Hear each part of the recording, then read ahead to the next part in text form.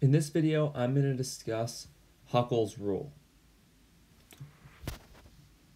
So not all rings with conjugated pi systems are actually aromatic.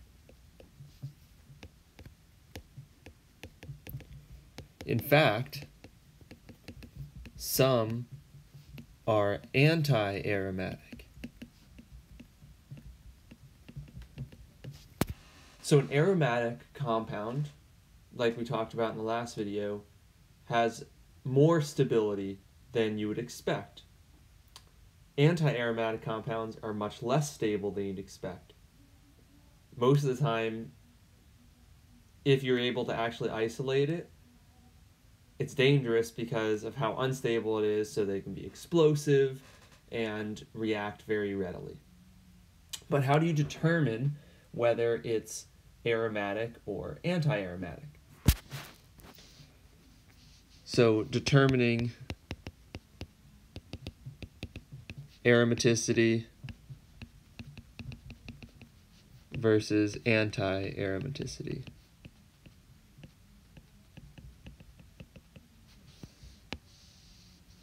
So step 1, count the number of aromatic electrons.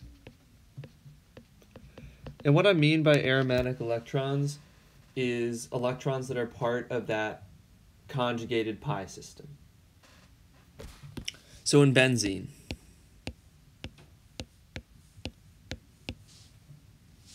you have 6 aromatic electrons.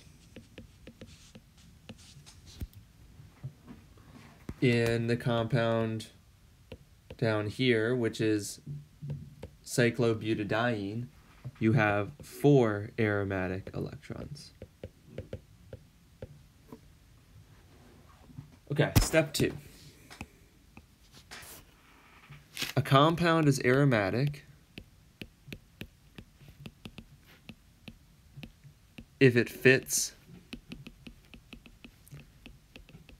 the expression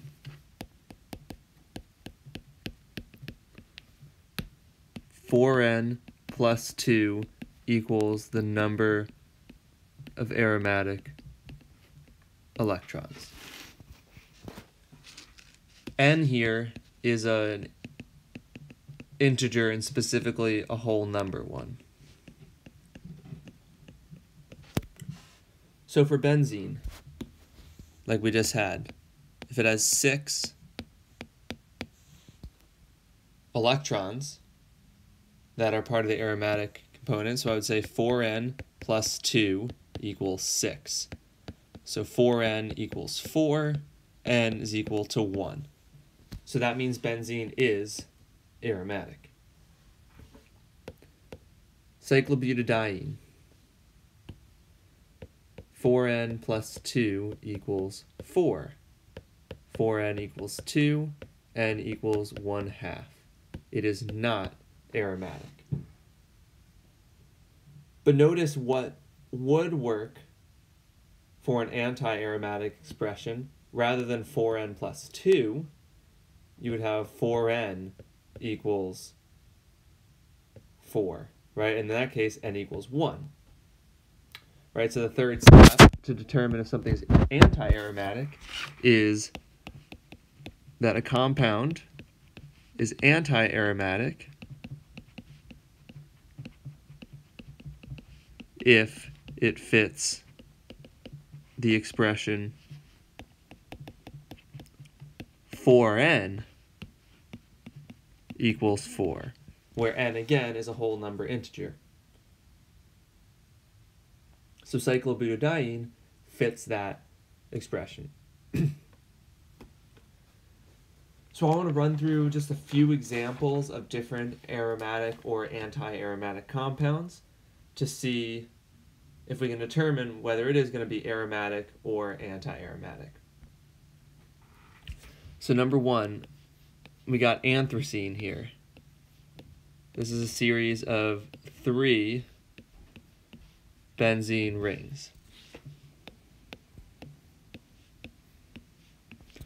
all of these are conjugated. If you went through and drew the resonance structures for this, you would have all of these electrons as part of the conjugated pi system. So in this case, our number of aromatic electrons is equal to 2, 4, 6, 8, 10, 12, 14. So 4n plus 2 is equal to 14. 4n equals 12. That means n equals 3.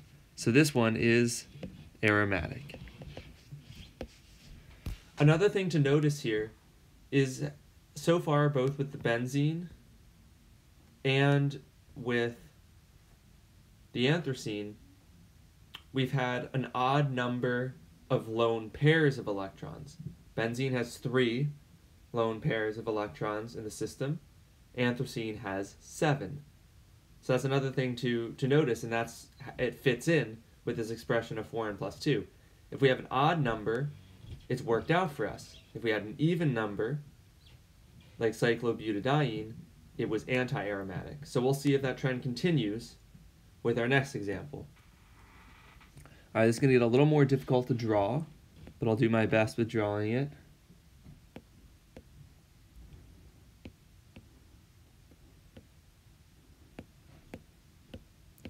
So we have an 8-membered carbon ring here.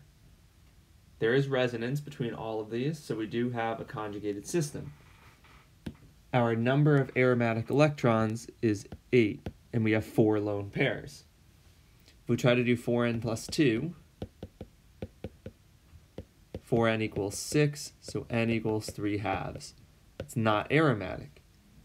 But if we do 4n equals 8, I'll get n equals 2, which checks out. So this would be anti-aromatic.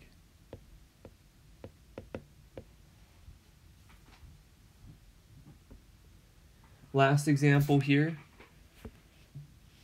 is naphthalene.